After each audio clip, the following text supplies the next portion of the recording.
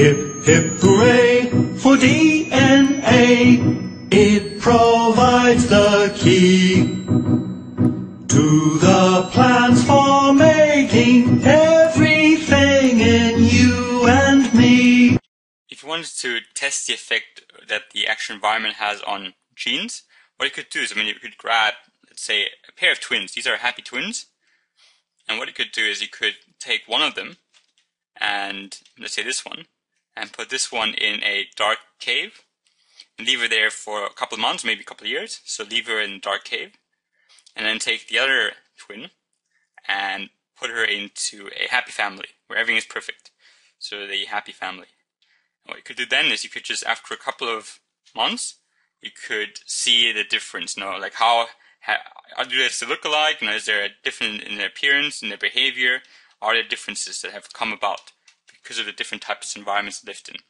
Now, that might sound like a great experiment, but the only problem is it's not really ethically correct. We can't just take human beings and put a little girl into a cave, in a dark cave, and just say, okay, let's see what happens. So we have to have somewhere we can test it, but we don't have these crazy kinds of tests when it comes to human beings. Even with animals, we shouldn't be doing this, but we can do something to test the effect of the environment on our appearance or our intelligence or whatever else.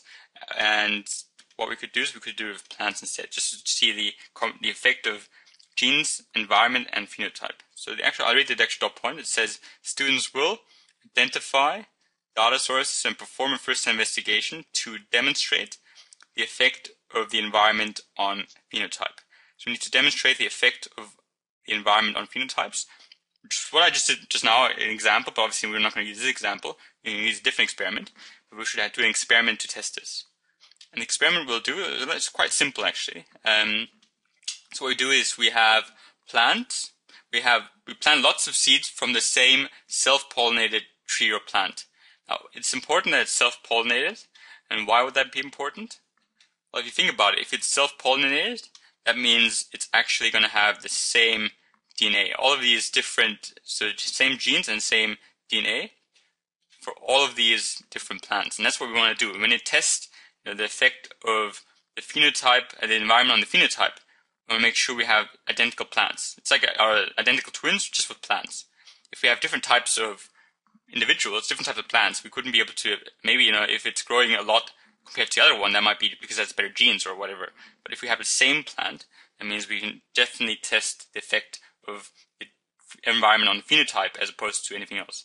So we want to make sure we have the same genes and the same DNA. We do that by self-pollinating a plant to produce identical seeds. So we grab these seeds and plant them, and we make sure we plant lots of them. So not just one tree, but lots of trees.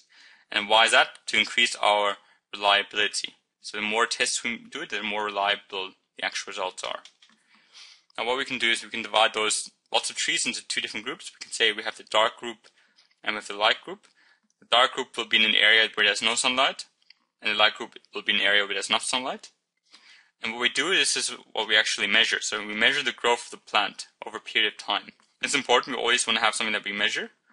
And this is what we measure. So if the one grows more than the other one, because the growth itself is a phenotype. Phenotype is the appearance.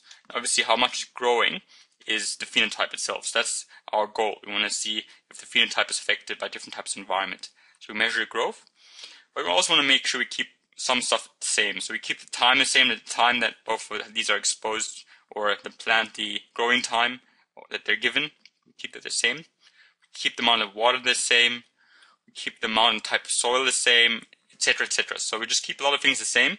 The only thing we're really changing is that one will get no light and the other one will get enough light. That's the only factor we're changing. The rest we're keeping the same. So for the experiment, again, you would have had these two groups. And first, this would have been initially, just again, you had your dark group, which had a seed everything in it as the other one, identical kind of cases, except for it was in the dark, whereas the other one might be just outside where it should be, so it was a light group, had enough light. This was initially, and then we would have tested, maybe let's say it's a fast-growing plant, so you tested it again after, say, a week. And after this week, if everything went normal, you should have the actual seed germinate and produce a small plant. And you would have looked at all the different plants, and your results might be that the dark group, there was no growing at all at the dark group, so there was not no growth. Whereas for the light group, there was enough growth to be considered to have grown properly. So here we have a plant that had grown. And then what conclusion can you draw? What's the conclusion? Well, we have our actual aim was to demonstrate the effect of the environment on the phenotype. In this case, the phenotype was how much it grew, and the environment was the dark environment or light environment. And we found out that if we put it in a dark environment, it grew a lot less. It didn't grow at all compared to the light environment. So we can see that genes might be identical for all these seeds. They might say, they want to grow to this height. This is the normal growing height after a week for the actual plant. So this is normal. This is what the genes allow it to do. But if you don't have the perfect environment for it, it's just not going to grow. So the environment does have an impact on the genes. And that's why we did this experiment. Again, we didn't do the experiment with the little kids and then put them into a dark cave, because that's not really appropriate. But we can do an experiment to test the effect of the environment on the phenotype by doing an experiment with plants instead. I hope that was useful. Thank you for watching.